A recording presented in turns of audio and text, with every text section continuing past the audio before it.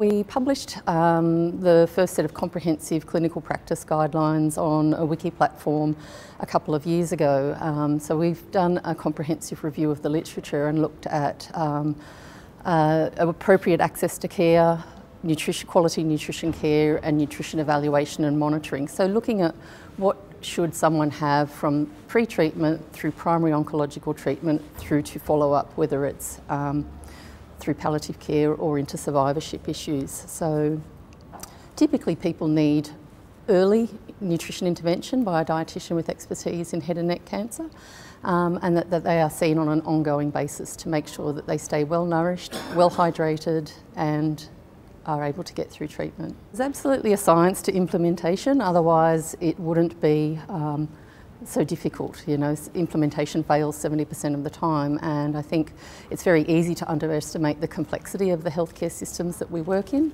And it's, you know, the dietetic care doesn't happen independently of all the other moving parts in a complex health system. So we look at evaluating what our current practice is, and then we also look at engaging with our patients and their caregivers, and also the clinical team about how can we optimise implementing the guidelines.